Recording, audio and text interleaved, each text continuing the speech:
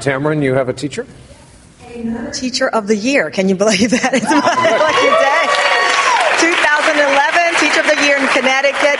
And you voted that less than a third should go to teacher evaluation. That is completely on the other side of the planet than everyday folks in that Gallup poll. What is the gap? What's the problem?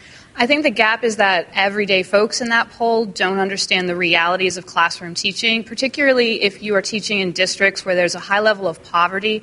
It's very, very difficult to look at a test score and think that accurately evaluates how I'm doing with my students, because we know that there's a direct correlation between poverty level and student achievement level, and until you can address that opportunity gap that exists for kids coming into school, you'll never get an effective read on how teachers are effectively teaching. But there are people who will say there's always going to be a poverty gap, a socioeconomic problem in this country and other places as well.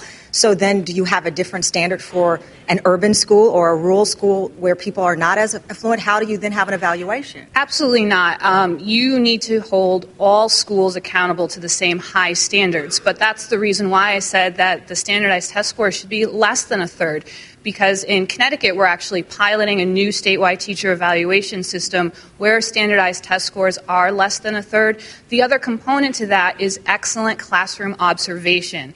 And principals and school leaders need to be trained in how to do high-quality classroom observations so that those observations aren't drive-by observations. Well, you hear the applause and the reaction to her words, Brian.